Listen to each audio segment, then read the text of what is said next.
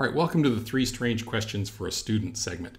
Now for this one, it's like the teacher one in the fact that you will not be doing it at the same time. You will not sit down with that student and interview them face to face. Okay, so it's a little different. But what's nice about this is you don't need to worry about scheduling conflicts. You don't need to find a time where you and that student that you want to ask the questions where you both have some free time to be able to do these questions. So all you do is you email them, and I think I've got a copy of one down below there, the 3 questions. They're then going to take their FaceTime camera, like what I'm using right here on their MacBook, or a selfie video, and they're going to answer the questions 3 right in a row, okay? And they just look right into the camera and answer them. They don't need a script, they don't need anything.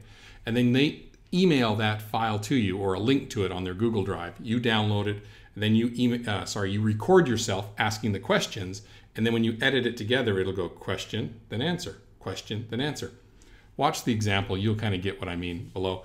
But what's nice is that you can ask questions to someone in your grade that might not be in the same class as you. So you don't have to worry about that, again, that scheduling. So you can interview anyone in the entire middle school, okay? So not just your own grade or your own class. So make sure to kind of spread it out so we start to get interviews from students all around the whole school. So and also check the list to make sure that you've not interviewed or this person's not been interviewed before. Okay?